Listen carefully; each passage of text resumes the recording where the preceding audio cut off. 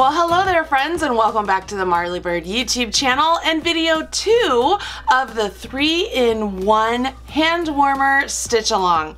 In this video we are going to begin working the hand and the thumb gusset of these mittens or fingerless mittens or convertible mittens depending on which ones you are making. By this point in the pattern you should have completed your cuff and you're ready to carry on to the next step. If you have not started this pattern yet, don't worry, it is not too late. Go ahead and grab that free pattern. I've put a link in the video description box right down there below. When you have your pattern, grab your materials and get started with the cuff. You can watch video 1 to help you out if you need that help. And then once your cuff is complete, join us back here and you'll be ready to jump in with this section. So without further ado, I'm gonna get started because I'm gonna work through as much as I possibly can to show you how to get this done. So here we go. All right, so here is my cuff. I made mine a little bit longer than 4 inches because this second pair I'm making, I wanted my cuff just a little bit longer. I'm still on my size 7 needles and I'm getting ready to switch over to my larger double pointed needles. I used smaller needles for the cuff to make the ribbing a little bit more dense, a little bit tighter. So that's why you switch over to the larger needles at this point. So I'm going to grab my larger needles and all I will do is continue on working in the round on my double points and I will knit this full round. So I'm just going to knit onto my new needle. I don't have to do any sort of sliding the needles over or anything. I simply knit onto the new needles. So this couldn't be any easier. If you're using circulars, you can do the exact same thing. Just use a larger circular and carry on onto the larger circulars. Pretty easy stuff. You don't have to stress too much about it. You'll notice that this first round, I'm not doing any color changes yet either. I'm simply knitting around and I did that on purpose so that way you didn't have to worry about changing to a new needle size and worry about changing colors at the same time. I just made it really simple so that you just knit all the way around. Now there are not that many stitches, so this shouldn't take you too long. And it's in the following rounds that we're going to begin to work the stranded knitting portion of this mitten, which is actually quite simple. There is a chart and I do write in the pattern that you should check out the chart, proceed to the chart. But honestly, it's a really simple stitch pattern. So we're going to work through, and if you don't want to look at the chart, you actually would be all right, but we're gonna take a look at this, okay? So right here, we have all of our needles now on our work. We're with the larger needles and we continue on. So it's at this point that we want to make sure we bring in our second color. So have it ready to go. I think I'm gonna have to pull this one from the outside unless I can get, nope, I'm just gonna pull from the outside because that's the way it is. So I'm gonna get myself some slack here. All right, so I have my second color ready to go because I'm going to jump in to my hand. And so reading the chart, what you'll notice is you will have 2 stitches starting with color B, and then 2 stitches starting with color A, and then 2 with B, 2 with A, 2 with B. And you continue on doing that, okay? So we're gonna jump in with that. So we start off with color B. So I'm gonna start and we're just going to knit. So I'm gonna take my new color, wrap around with my color B and off. It's that easy. Go into the next stitch, make sure I'm not using my tail, wrap with my color B and off. Now with my color A, I will knit with my color A, but here is my first tip, you guys. Whether you're on circulars or if you're on double points, as I bring this color A from this back needle, from the needle that it's attached to, and I bring it over here, see how I naturally want to bring that really super close and tight because that's what I'm used to doing, right? Well, when you're doing color work, we want to make sure that we're able to keep that float, the distance between these stitches so that way it's not tight like that, otherwise these will pucker. We want to make sure we keep that float. So what I do is as I transition from one needle to the next with the float, I make sure after I complete that stitch and I break it off, or not break it off, let it jump off, I make sure my float is a nice comfortable distance around those stitches. Does that make sense? Maybe around isn't the right word, but you know what I'm trying to say, right? I need to make sure that that float is not super tight. That's the biggest thing. I'm more concerned making sure that this stitch here is close to this first one here. And I want to make sure that that float going from this first one all the way over here to this third one is a good distance.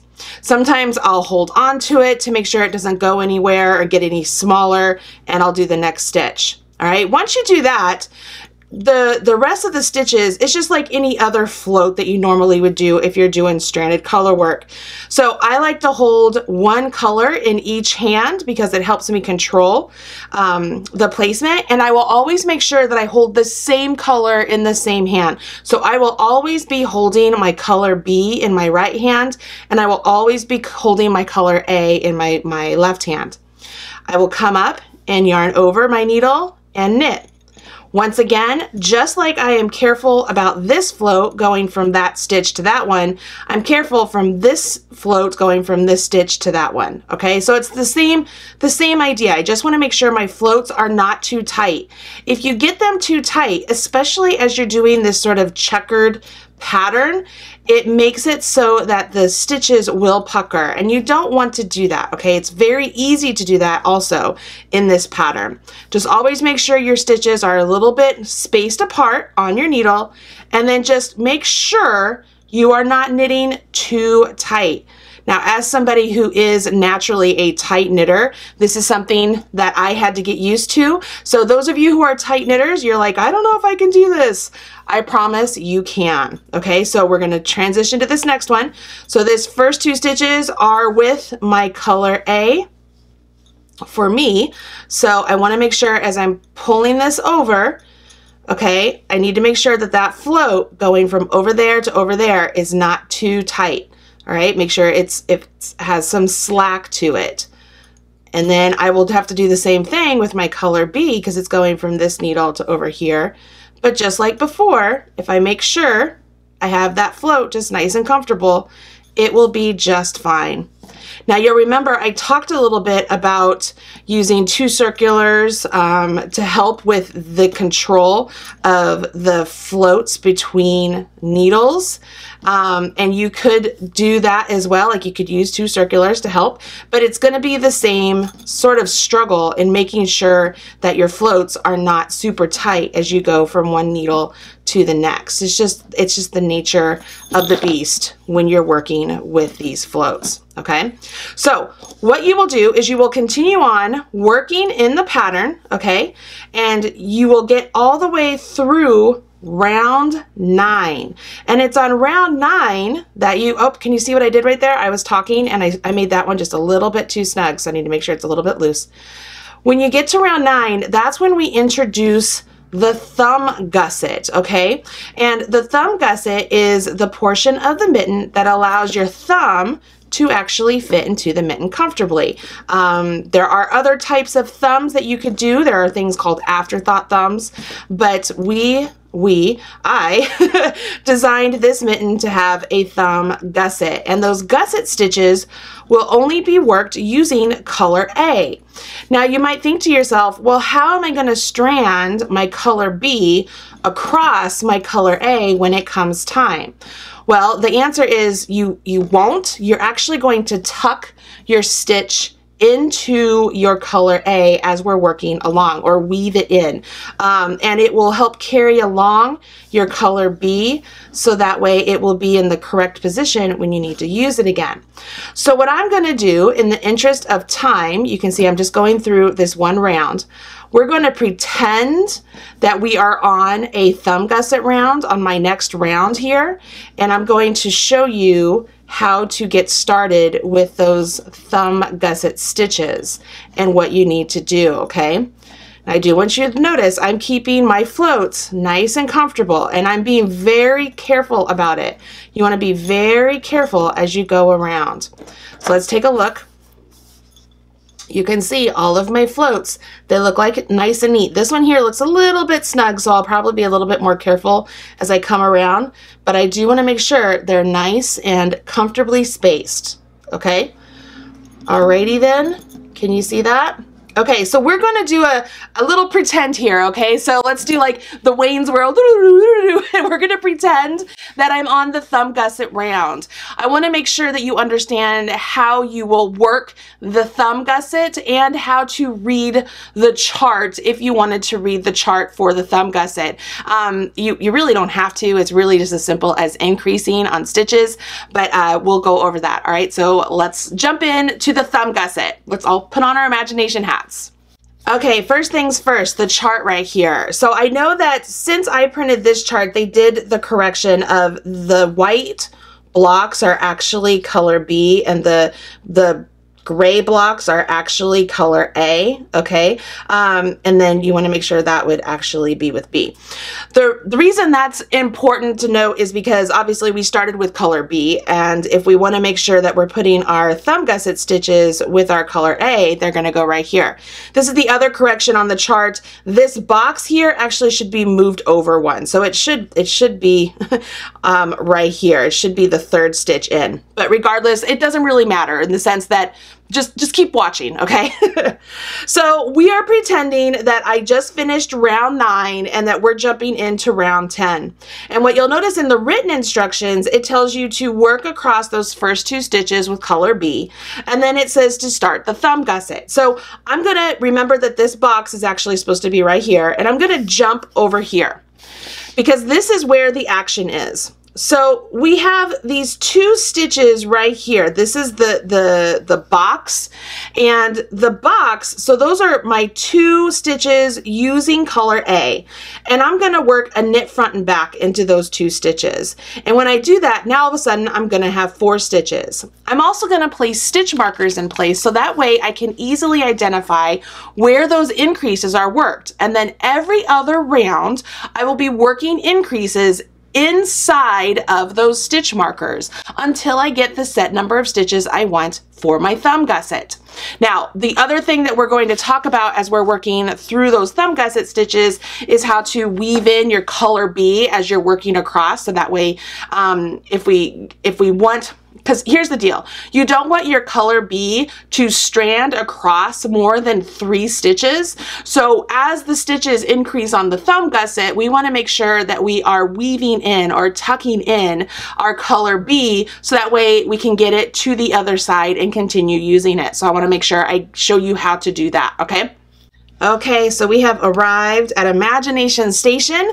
I have my color A in my left hand, my color B in my right hand, and I will begin my thumb gusset stitches. So I start off knitting 2 stitches with my color B, just like I normally would, making sure that that strand right there between the join is nice and comfortable. Now I want to go ahead and I'm going to place a marker. Okay, this isn't written in the pattern, but I want you to place a marker because it will help you immensely, I think. Now with color A in this next stitch, I'm going to work a knit front and back. So I'm going to go into the front leg and knit it. Make sure your strand is not too tight. All right, always make sure your strand is not too tight. And then, oops, and then I want to go into the back leg of that same stitch and knit it. So I've increased 1 stitch. I'm going to do that again into the next stitch. So I knit into the front leg, swivel around, knit into the back leg, and off. So now I have 4 stitches. I'm going to go ahead and I will place another marker there. Just makes things so much easier. So what I have identified here with these markers, these 4 stitches here, they are beginning my thumb gusset. That's the start of my thumb. Now I want you to notice something. As I go to the next stitch, it's supposed to be with color B, right? Notice that that's going to travel across 4 stitches there. Should we travel across 4 stitches? I'm going to say usually I would say no, but I'm going to make an exception for this one time just because it's tricky to weave in an end as you're doing a knit front and back. So I'm just going to be very careful as I'm going across those 4 stitches and make sure that my float is not going to cinch those up at all, okay? But that will be the only time I go across 4 stitches, all right? So that's gonna be that only time. Now I go ahead and carry on. So now we gotta get around. So that's it. That's all you're gonna do for this thumb gusset is you've just increased 2 stitches. Now we're gonna work around just in our normal pattern where we are going, oh, did I do that wrong? What did I do here? Yeah, I did that right here. We're going to work in our pattern where you end up doing 2 stitches in each color all the way around. And you'll notice you do that for 4 rounds. It's just that's the stitch pattern. It's 4 stitches in 4 rounds. Or yeah, 4 stitches in 4 rounds. Let's get here. And make sure, again, always make sure that you are not pulling tight. I'm going to get around this round and then we'll talk at the end of the round. Okay, so I have reached the end of my round.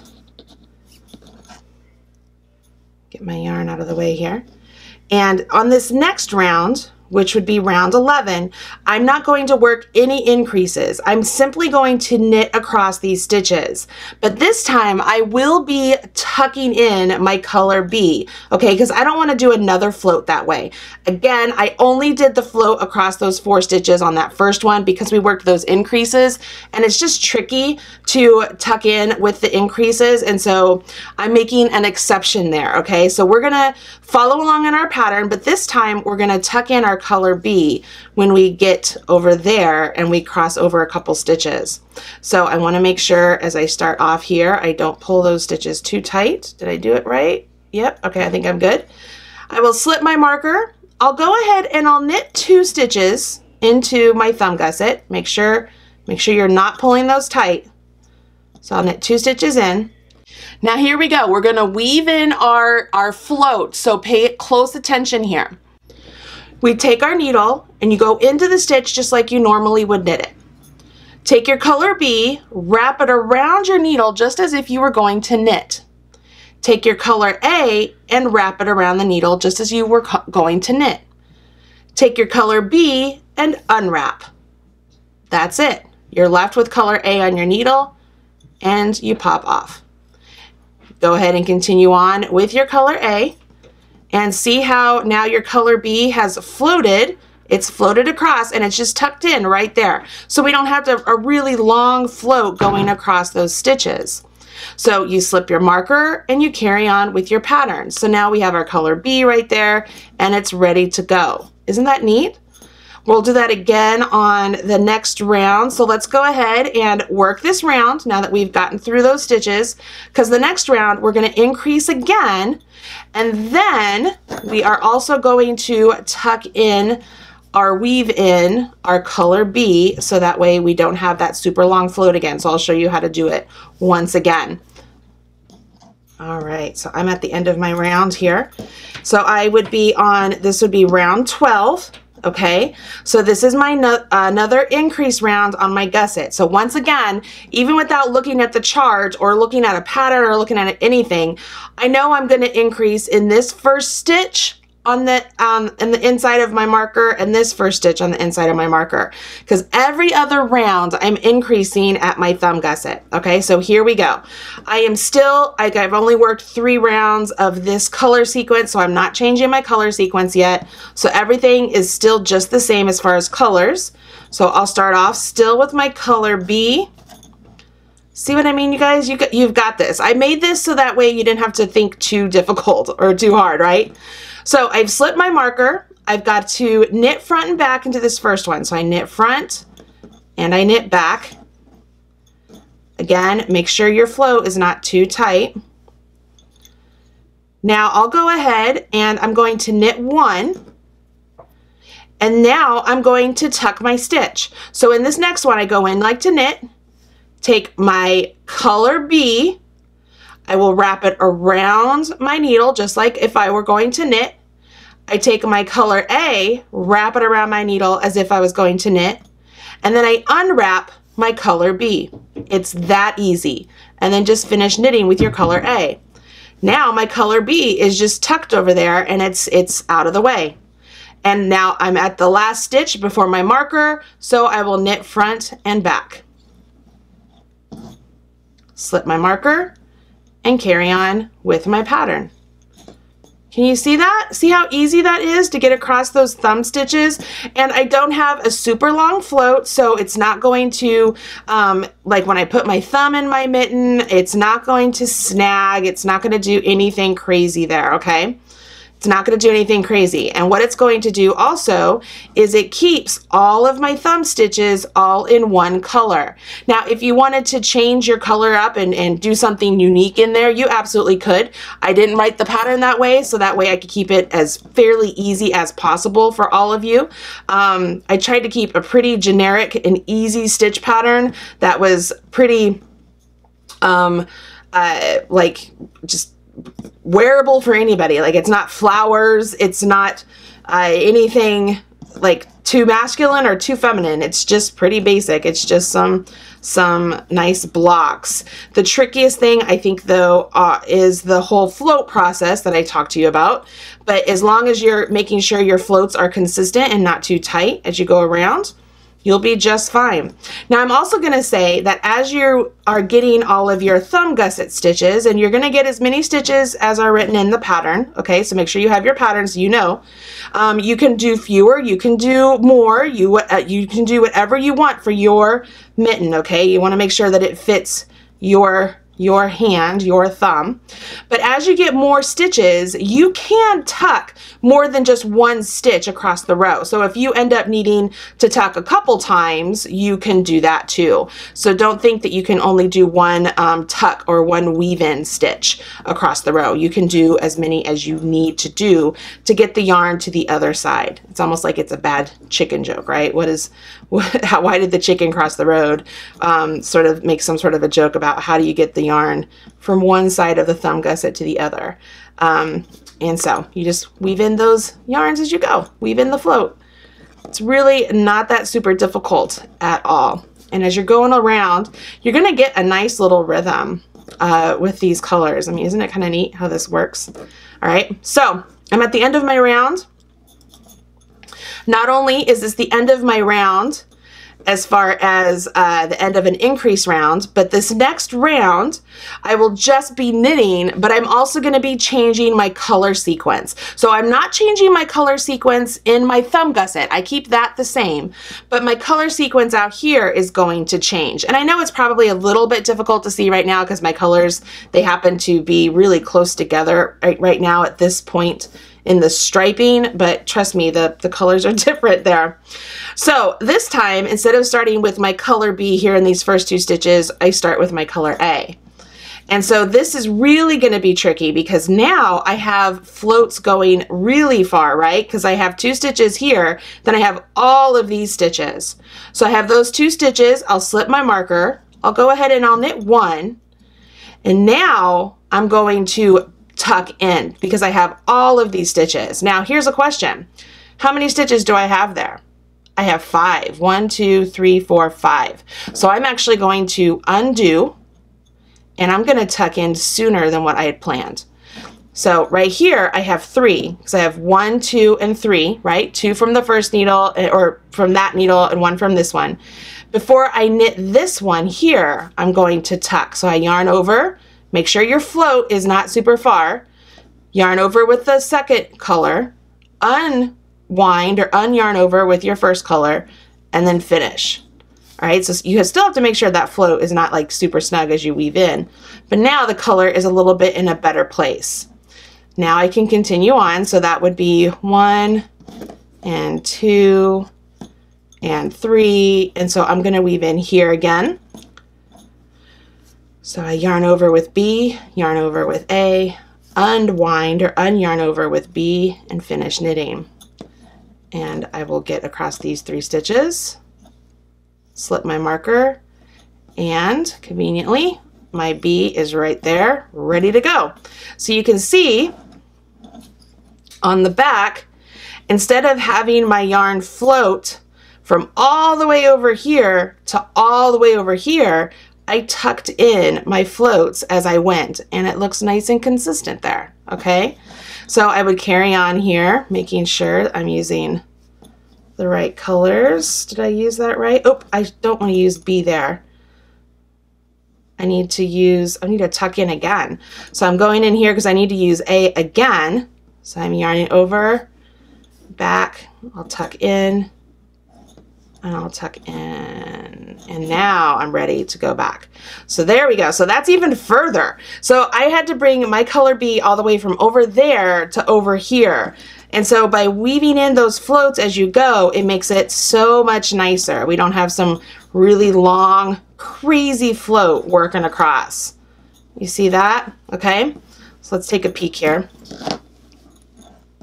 You can see the inside of my work, but that's how that works. So there's a whole lot of color A happening there on that one little section. But now you just carry on, right? You just carry on. And remember that you're changing the color sequence. Don't be like me and accidentally almost mess up. Unless you wanted to have stripes. That could be a look. That could be something you do if you want. The general construction of this mitten is pretty simple. Like you could slap in here, honestly, any sort of a stitch colorway you want, as long as you're following the basic construction. You absolutely got this, okay? So I am just gonna make sure my floats are not too tight as I'm going across. This is where they wanna start to pucker if you're not careful. You can really start to see. But yeah, this is it, all right? Okay, so let's talk a little bit about the rest of the thumb gusset and your homework. So as you continue on with the pattern, working the thumb gusset stitches, you will continue on through row 11, which will get you up to 12 stitches between your markers, okay? So you're gonna have 12 stitches between your markers. Don't forget to always tuck in those floats as you go, okay?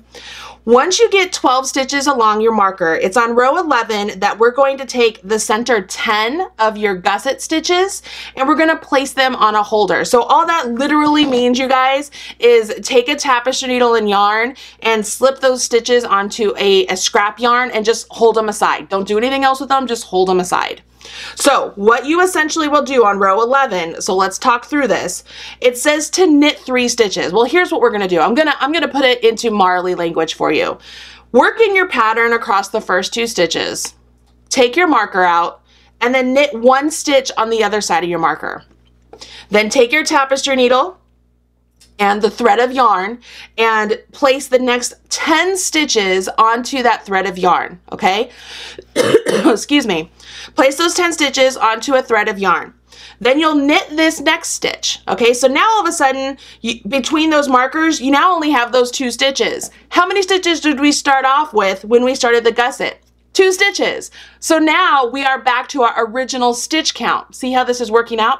So you'll knit that 1 stitch, you can remove this marker, and then you'll just carry on in your stitch pattern around. It's at that point you're back to working in the round with your original stitch count down here, and all of these extra stitches we made right here in the thumb gusset are just on a holder set aside so that way we can make an actual thumb later on. So see, this really isn't super scary. The hardest part, I think, is maintaining control of those floats. I will let you know that if you are having a lot of trouble with the Fair Isle portion, if you wanted to make this just in plain stockinette without color changes, you could absolutely do that.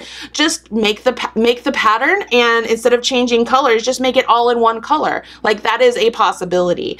But as far as the thumb gusset itself, just remember, every other round you're increasing on the point of your marker. So if you're coming this way, it will be the 1 stitch inside the marker and 1 stitch before the second marker. You work that knit front and back, and you get up to where you have 12 stitches between these markers.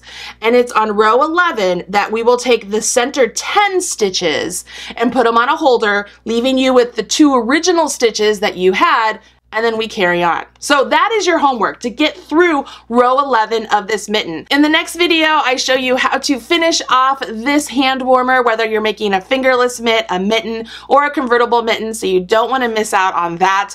Hopefully you're having a good time with this. Take your time, enjoy this process. If you have any questions, don't hesitate to reach out. I have a great fantastic, amazing group over on Facebook called the Marley's Minions. You're welcome to come over there and ask some questions. There's also a Marley's Knit Along group. You could join in and ask questions there, or simply say hello in the video comments right below this video.